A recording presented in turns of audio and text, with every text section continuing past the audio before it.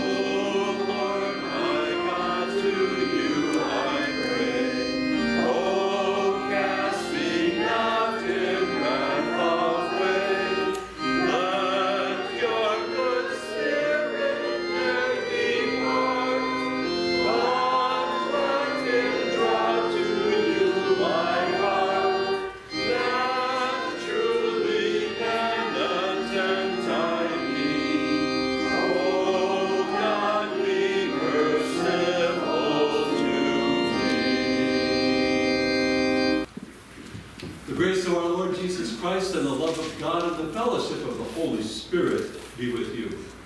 And also with you. We have come to the presence of God who created us to love and serve Him as His dear children. But we have disobeyed Him and deserve only His wrath and punishment. Therefore let us confess our sins to Him and plead for His mercy. Merciful Father in heaven, I am altogether sinful from birth. In countless ways I have sinned against you, and do not deserve to be called your child.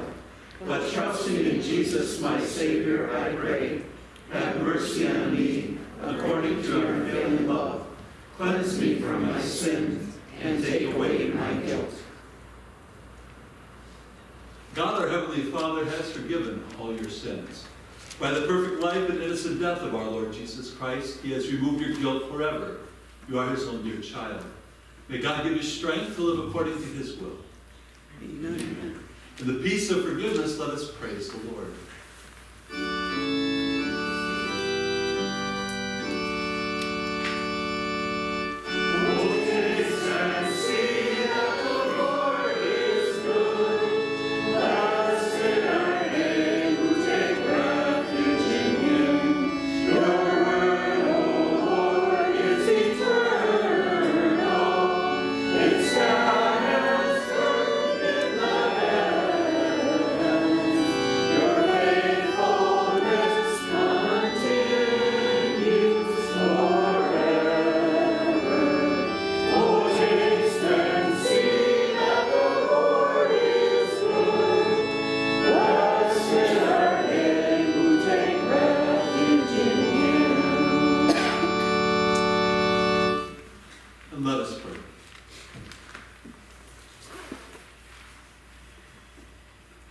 Almighty God, you see that we have no power to defend ourselves. Guard and keep us both outwardly and inwardly from all adversities that may happen to the body and from all evil thoughts that may assault and hurt the soul. Through Jesus Christ our Lord, who lives and reigns with you in the Holy Spirit, one God, now and forever.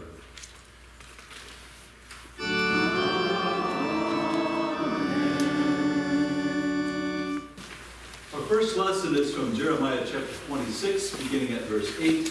It is our sermon text for today with the theme, God Sends People to Proclaim His Word. But as soon as Jeremiah finished telling all the people everything the Lord had commanded him to say, the priests, the prophets, and all the people seized him and said, "You must die.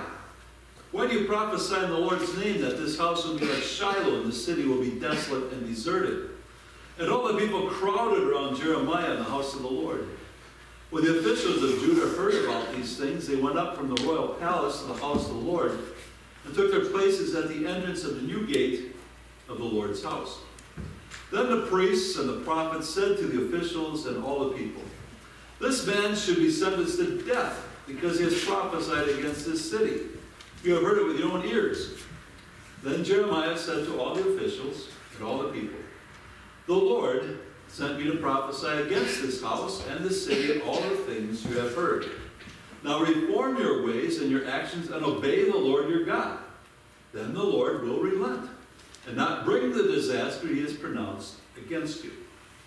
As for me, I am in your hands. Do with me whatever you think is good and right. Be assured, however, that if you put me to death, you will bring the guilt of innocent blood on yourselves and on this city and on those who live in it. For in truth, the Lord has sent me to speak to you all these things in your hearing." Here ends our first lesson. The second lesson is from Philippians chapter 3, beginning at verse 17. "Join with others in following my example, brothers, and take note of those who live according to the pattern we gave you. For as I have often told you before, and now say again even with tears, many live as enemies of the cross of Christ. Their destiny is destruction. Their God is their stomach, and their glory is in their shame. Their mind is on earthly things.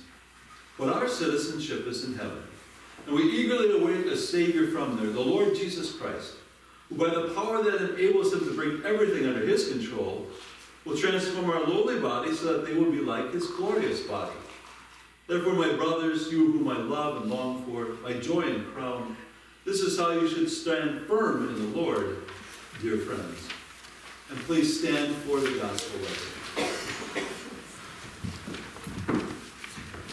And we hear from the gospel according to St. Luke chapter 13, beginning at verse 31. "At that time, some Pharisees came to Jesus and said to him, 'Leave this place and go somewhere else. Herod wants to kill you.' He replied, 'Go tell that fox, and I'll drive out demons and heal people today and tomorrow, and on the third day I will reach my goal. In any case, I must keep going today and tomorrow and the next day, for surely no prophet can die outside Jerusalem. O Jerusalem, Jerusalem, you who kill the prophets and stone those sent to you, how often I have longed to gather your children together as a hen gathers her chicks under her wings, but you were not willing. Look, your house has left you desolate. I tell you, you will not see me again until you say, Blessed is he who comes in the name of the Lord.'" And here ends the gospel lesson. Today your mercy calls us to wash away our sins. However great our trespass, whatever we have been, however long from mercy our hearts have turned away, your precious blood can wash us and make us clean today. Today your gate is open, and all who enter in shall find the Father's welcome and pardon for their sin. The past shall be forgotten, a present joy begin, a future grace be promised, a glorious crown in heaven. And we have peace from God our Father and from our Lord and Savior Jesus Christ. Amen. Today, as we look at our Old Testament lesson, we see how it is God who sends people to speak his word to God's people, and that God's people have to respond by listening to what those whom God has sent tells them. In Jeremiah chapter 26, starting in verse 12, "Then Jeremiah said to all the officials and all the people, The Lord sent me to prophesy against this house and this city all the things you have heard. Now reform your ways and actions and obey the Lord your God. Then the Lord will relent and not bring the disaster he has pronounced against you." And this is God's word. Dear friends in Christ, there's a choir piece that is written for Good Friday that is very haunting in its melody and also in the questions that it asks during that piece. It's called Within the Shadow of the Cross.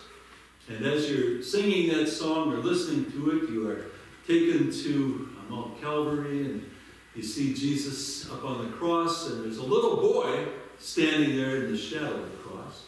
And he's wondering, why did he have to die? It's an important question. A question that not only little boys ask, but that all of us need to ask. Why did Jesus have to die? That question has been answered in a number of different ways. The Bible answers it in several ways. Modernists add to that. I'm not too comfortable with their answers, but the Bible says this. Jesus suffered under Pontius Pilate. It was Pontius Pilate that condemned Jesus to death by crucifixion. What was Pontius Pilate thinking? Well, the Bible tells us that Jesus had been brought to him early in the morning for a quick trial, and that after Pilate questioned him, he saw no basis for a charge against Jesus, that he was innocent, that he should have been let go. And he said to the people who brought Jesus, I'm going to let him go. He hasn't done anything wrong. But they insisted. And throughout that discourse, they became very much more and more adamant that Jesus had to die. They brought up some false charges. They brought up some other charges. And finally they said, he's leading a rebellion. He's no friend of Caesar. And if you're going to let him go, you're no friend of Caesar either. And at that point, Pilate decided it would be a lot better just to sentence this basically unknown person to him to die and get this over with instead of causing a riot or possibly losing his job. So Pilate was more concerned about saving his own life than the life of Jesus. And so Jesus had to die because Pilate was pressured into sentencing him. Now, modernists, some look at it a little bit differently. And they use their reason. They don't follow scripture. They don't follow history. But they say, well, because Jesus was raising up some opposition to the Roman government, and the Roman government didn't like that, and Jesus could possibly be leading maybe a minor rebellion against Rome. He was committing treason, and he had to be executed. So they'll go so far as to say that Pilate arranged it all, which can't be true, because Pilate really wouldn't have known much about Jesus before that. And the Bible clearly says the reason why Pilate condemned Jesus to death. It was not to prevent a rebellion against Rome, it was to prevent a riot which would have held Pilate guilty and made him lose his job. Herod Antipas. There's a number of different Herods in the New Testament. This is one that's ruling kind of north and east of Jerusalem, not Herod the Great, but some relation to him. We're told in our gospel lesson that some Pharisees came to Jesus and asked him to leave that area because Herod wanted to kill him. Jesus had to die because Herod thought Jesus had to die. Why would Herod think that? We're not told exactly why, but there's some speculation that maybe Jesus' connection to John the Baptist, who had spoken against the sins of Herod Antipas, and maybe he was afraid Jesus would continue to condemn him for his sins, to silence him. There is a thought that maybe Herod even thought that John the Baptist had come back from the dead and that he had to get rid of John the Baptist again. The Bible shows that. But Herod did not want Jesus around, and so he's seeking to kill him, to get rid of him because of that backstory. Others that wanted Jesus to die, the chief priests, the teachers of the law, also the Pharisees. It's kind of interesting as you're reading through the Gospels. You don't have to read very far into the Gospels to find out that Jesus met some very strong opposition from the religious leaders. A lot of the people loved to be around Jesus. They crowded to listen to him. They enjoyed being healed. His lessons, his speaking about the relationship with God and the kingdom of heaven. But the religious leaders, they saw Jesus as a threat to their authority. So in Mark chapter 11, account of Jesus cleansing the temple, the chief priests and the teachers of the law heard this and began looking for a way to kill him, for they feared him because the whole crowd was amazed at his teaching. So it's kind of jealousy. They had the crowds before, and now this new guy came. Well, by this time, Jesus is 3 years into his ministry, but they're losing their audience, and Jesus is considered to be a rival, and so they wanted to get rid of him for that reason. In John chapter 5, earlier in Jesus' ministry, Jesus had healed a man at the pool of Bethesda. He did that on the Sabbath day. Not supposed to work on the Sabbath day, and the Jewish people come up with a lot of rules and regulations about what was considered work that went beyond what God considers work. So because Jesus was doing these things on the Sabbath, healing people, the Jews persecuted him. Jesus said to them, "My Father is always at his work to this very day." He says, God doesn't take the Sabbath day off, and I'm not going to eat it. And I too am working. For this reason, the Jews tried all the harder to kill him. Not only was he breaking the Sabbath, but he was even calling God his own Father, making himself equal with God. The crime of making yourself equal with God is called blasphemy. And because Jesus said, well, it's all right for me to work because God is working all the time, and so if I'm working all the time, I must also be God. They didn't like that at all.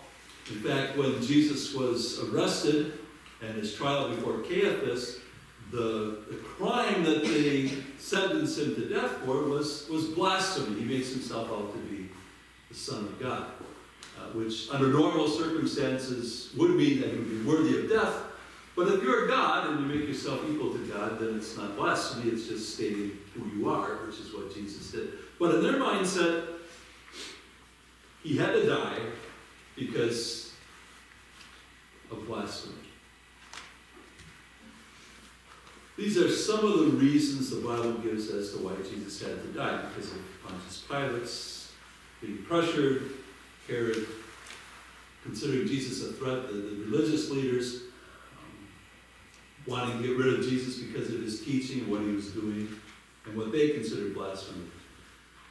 Jesus tells us that this had to happen, that he had to die, because it was God's plan. In Mark chapter 14, he says, the Son of Man, which he uses to refer to himself, the Son of Man will go just as it is written about him. Jesus knew it had been prophesied in the Old Testament on numerous occasions that the Son of Man would come into the world and he would have to die as a sacrifice for sin, and that this was God's plan, and that it would have to happen because it was his Father's will. In fact, if you remember in the Garden of Gethsemane, after his Last Supper with his disciples, and they'd gone into the garden to pray, he struggled and he said, Father, not my will, but your will be done. He recognized and bowed to his Father's plan all along, that he had to die because that was how God was going to save the world. And so he says, it will happen just as it is written about me. In the epistles, the letters to various congregations, mainly by Paul, but also by Peter and James and John, Paul has this to say in Romans, you see that at just the right time, when we were still powerless, Christ died for the ungodly. Very rarely will anyone die for a righteous man, though for a good man someone might possibly dare to die. But God demonstrates his own love for us in this: while we were still sinners, Christ died for us. Why did Jesus have to die? Because he's doing it for us. The Bible teaches us that the wages of sin is death, and the soul who sins is the one who deserves to die. And the Bible clearly teaches that when we come into the world, we have a sinful human nature, that we are by nature enemies of God, that we are sinners, that we are deserving of not only physical, but also of eternal death. And then that sinful human nature will demonstrate itself in actual sins. Doing things we're not supposed to do. Not doing the things we should be doing. We all sin. And we sin daily. In the eyes of the world, some people's sins might be greater sins than other people's, but each sin that we commit is equally worthy of death. Not because of the severity of the sin itself, but because of the person against whom we are sinning. And because we're sinning against a holy and just God, in his justice, he has every right to condemn each and every one of us to death because of what we would consider to be even the most minor of infractions. But we must admit that not all of our infractions are minor either. Excuse me. Why did Jesus have to die? Because he took our place. So that instead of us dying eternally because of our sins, God sent his son Jesus to take our place, to take the guilt and the punishment for our sins upon himself, so that by his death, he is the atoning sacrifice for our sins, and not only for ours, but for the sins of the whole world. So Jesus had to die because we are sinners. We are responsible for Jesus' death. It's not just Pontius Pilate. It's not just the teachers of the law and the Jews and the Pharisees and the people who are opposed to him. It's because we have sinned against God. You may recall a powerful movie that was made maybe 20 years ago already called The Passion of the Christ. And it graphically displayed the arrest and the trial and the crucifixion of Jesus, very graphically. It was produced by and directed by Mel Gibson. And you may not know this, but in the scene where Jesus is being nailed to the cross and the spikes are being driven through his wrist, that the actor who held that spike and swung that hammer, you know whose they are? Whose hands those are? They're Mel Gibson's. Because he wanted to be a part of that, showing, at least himself, and obviously it's publicized since then, that he recognized that he also was guilty as a sinner for the death of Jesus.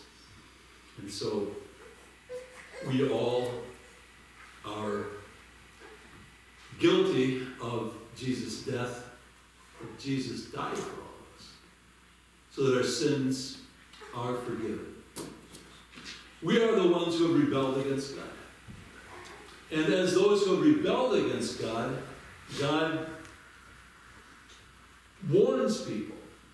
In the Old Testament, he warned people that they were to repent of their sins and to prevent what I would call temporary disasters, temporary punishment.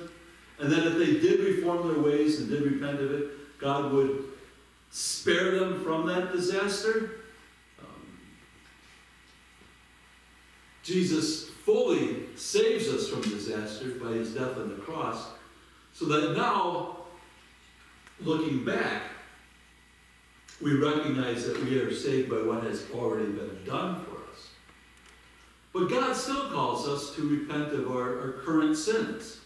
He doesn't say, well, you know, Jesus died on the cross for all your sins. I've forgiven you, so go and live any way you want. You will not find a passage in the Bible that tells us to go and do that. There are some passages that say people were saying that, so because God forgives us, let's sin more so that grace may increase, but that is strongly opposed by St. Paul. No, God doesn't want us to continue in our sins. He doesn't want us to rebel against him. He doesn't want us to commit even little sins. And so God sends people to us and uses us to share God's word with other people, to warn us of the severity of our sins, to call us to repentance, to turn from them, and to look back to Jesus, who has already died for our sins. So that instead of continuing in sin, instead in the joy of forgiveness, we may dedicate ourselves to living for Jesus, who died for us and was raised again.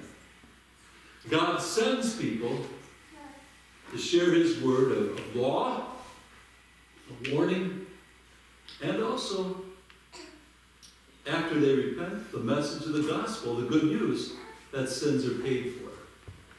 In the Old Testament, God would often send prophets. And in our Old Testament lesson for today, we have an example of one of those prophets, Jeremiah. Jeremiah, whose ministry took place for about 40 years. And he was, in our text, sent to Jerusalem. Before the destruction of Jerusalem, Jerusalem is going to be destroyed in 586 BC. But God sends Jeremiah to warn the people of Jerusalem that they are to reform their ways. And if they reform their ways, what is going to happen? He said, the Lord sent me to prophesy against this house and this city, all the things you have heard. Now reform this house and the city, all the things you have heard. Or now reform your ways and your actions and obey the Lord your God. Then the Lord will relent and not bring the disaster he has pronounced against you. So there's a warning to repent, but also a promise that if they did, because of God's grace, he would spare them, at least for the time being. God sent Jeremiah. How did the people respond to his message? How did the leaders of Jerusalem respond to this man coming to their city and saying, because of your wickedness, because of the way you're carrying out your policies, because of your turning to other gods, because of your mistreating of the poor, because of your seeking out other nations to help you instead of God, because you've turned away from God, God is going to destroy this city and he's going to destroy this temple because of what you're doing wrong. How did they respond? As soon as Jeremiah finished telling all the people everything the Lord had commanded him to say, the priests, the prophets, and all the people seized him and said, you must die. They did not receive it well. They were intent on sentencing him to death, silencing him as though if you could silence the messenger, the message is no longer true, that they could prevent this. This is not an isolated case. In our gospel lesson, we have Jesus lamenting over Jerusalem when Jesus was told to flee the area of Herod Antipas's jurisdiction because Herod wanted to kill him. Jesus said, nope, I'm not going to do. Well, he didn't say nope. He said, no, I'm not going to do that. I must work today, tomorrow, and the next day. That's what God's plan is for me. And because I'm not in Jerusalem, and God's plan is for me to die in Jerusalem, I won't be put to death here. It's going to happen in Jerusalem. And then he said, oh, Jerusalem, Jerusalem, you who kill the prophets and stone those who are sent to you. How often I would have gathered you together like a hen gathers together her chicks, but you were not willing. And Old Testament history shows that many of the prophets whom God sent to his people were rejected, cast out. Not all of them, but some of them were killed, and in various ways. And that they rejected not only the messengers, but they rejected the message that God had sent those people to proclaim. And when Jesus came, through whom God spoke to his people, he came to that which was his own, but his own did not receive it. The religious leaders, as noted earlier, they saw what Jesus was doing. They went out and spied on him at times. They saw firsthand exactly what he was teaching and how he's carrying out his ministry. And it led them to decide, this man's got to go. We need to kill him. And humanly speaking, they were able to accomplish that. They may have patted themselves on the back and said, what a great job we've done. We've gotten rid of Jesus. And not understanding that this was God's plan all along. Jesus rose from the dead, showing that God's plan had worked. That Jesus had sacrificed himself for the sins of the world. He was raised again for our justification, showing that our sins have been paid for. And then Jesus sent out his apostles. He said, go and preach the gospel to all nations. But in preaching the gospel, they didn't preach just the good news.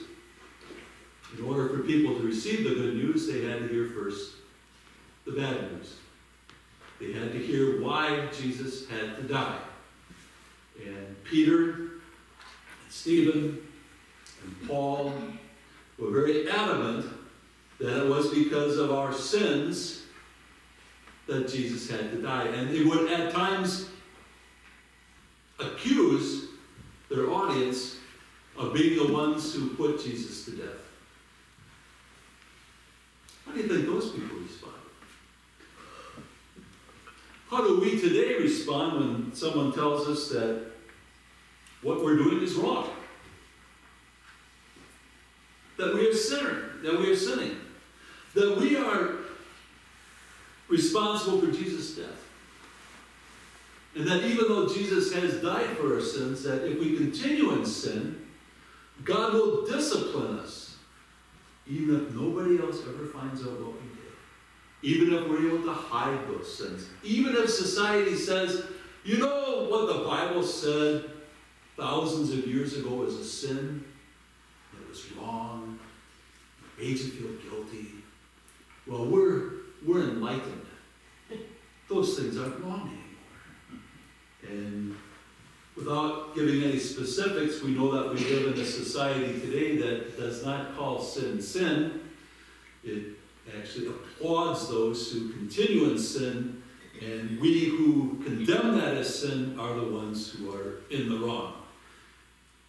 Human nature does not want to hear that what we're doing is wrong, does not want to listen, is not willing to reform our ways, and it is not to the point where those whom God sends to proclaim the law so that people can repent and hear the good news that Jesus died for them, it's not to the point yet where people are saying, you must die, or sentence Christians to death. It's not in our country, but we know that God's word is not always received well. It may not be adamantly opposed, it's more like neglected. Well, if you're going to tell me those things, I'm just not going to listen to you. And I'm not going to go where you're talking. And I'm not going to interact with you because I really don't want to hear it. So I'm just going to distance myself from that and just go on and live my life. And that's, to me, how people are rejected whom God sends to share the word, is that they are just abandoned.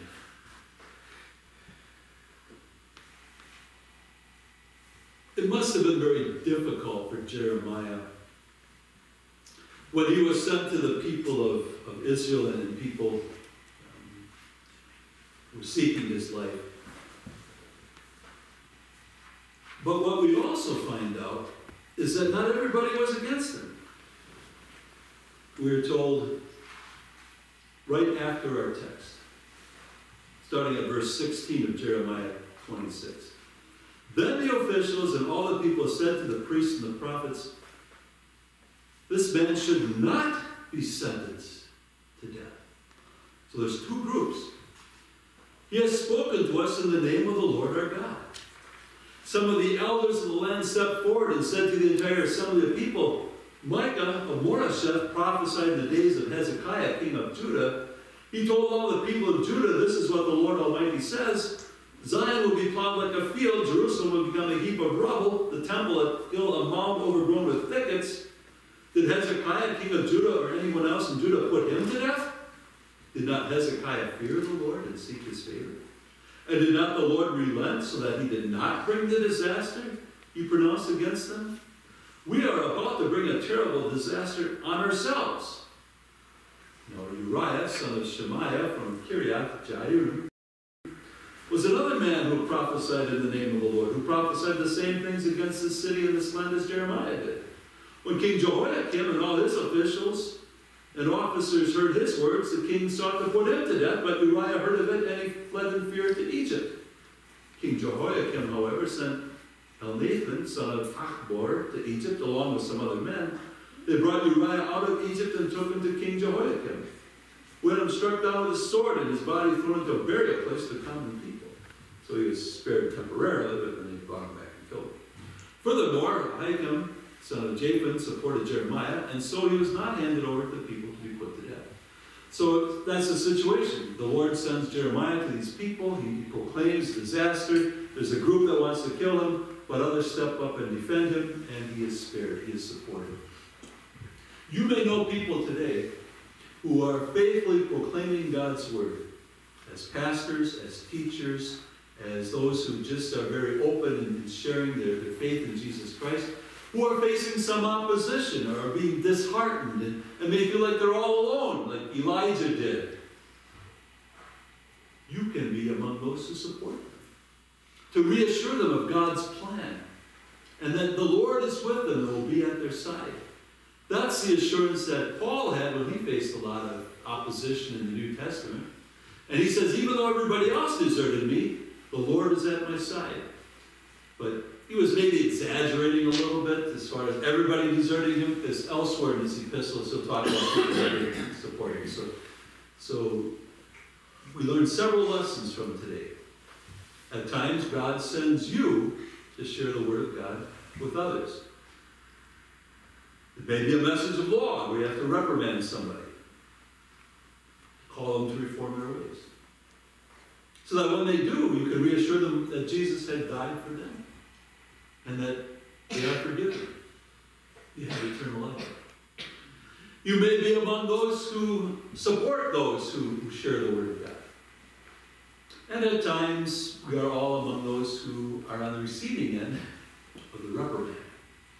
And even though we may not like being reprimanded, when we recognize that that reprimand is coming from God's word and someone who cares about our souls,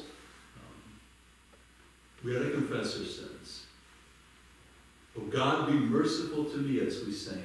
That is something that we know that when we turn from our sins and look to God, even though we have sinned, we are forgiven because Jesus had to die for us and willingly did it.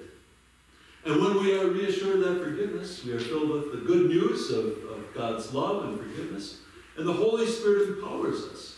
So that as we move forward, we can seek to live lives that are pleasing to God in what we say, as we share the word, and in the actions that we carry out. Amen. Lord God, our maker and preserver, we praise and thank you for all that you give us day after day. We are not worthy of all the mercies you show us. You have given us your precious word to nourish our souls and to protect us from the temptations of the devil, the world, and our sinful nature. We thank you for those who teach and preach your saving truth at this place and everywhere. Grant them a rich measure of patience, wisdom, and love. Heavenly Father, we pray that you shield us from every kind of danger, sudden catastrophe, terrors of crime, and the pain of disease. Watch over those who travel by land, sea, and air. Keep our loved ones from whatever perils may threaten them. Heal those who are sick, cheer those who are sad, calm those who are distressed, comfort all who are old and infirm. Bless our land, our people, and those who hold offices of high trust. Keep our government and schools upright and strong for the advancement of good citizenship and useful vocations, that we may enjoy your gifts of peace, security, and well-being. Grant your blessing to every nation on earth, where there are wars, may there be peace, where there is hatred, let it be healed, where there is poverty, danger, or disaster, come with your almighty power to help and restore. And hear us, Lord, as we bring you our private petitions.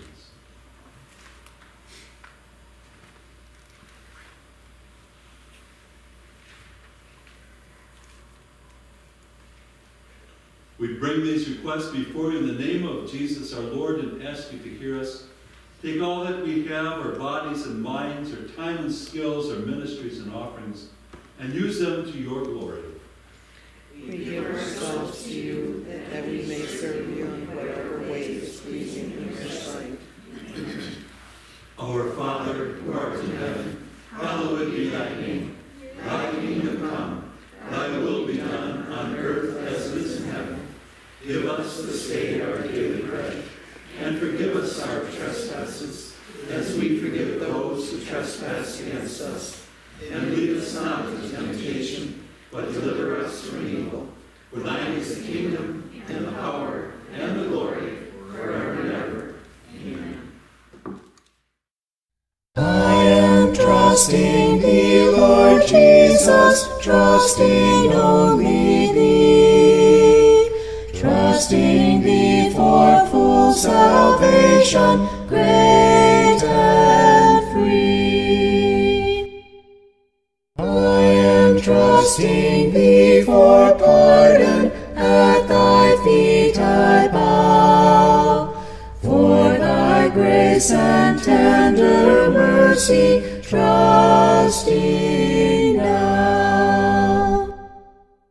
I am trusting thee for cleansing in the crimson flood, trusting thee to make me holy by thy blood. O Lord God, our Heavenly Father, pour out the Holy Spirit on your faithful people. Keep us strong in your grace and truth. Protect and comfort us in all temptation. And bestow on us your saving peace through Jesus Christ our Lord, who lives and reigns with you and the Holy Spirit, one God, now and forever.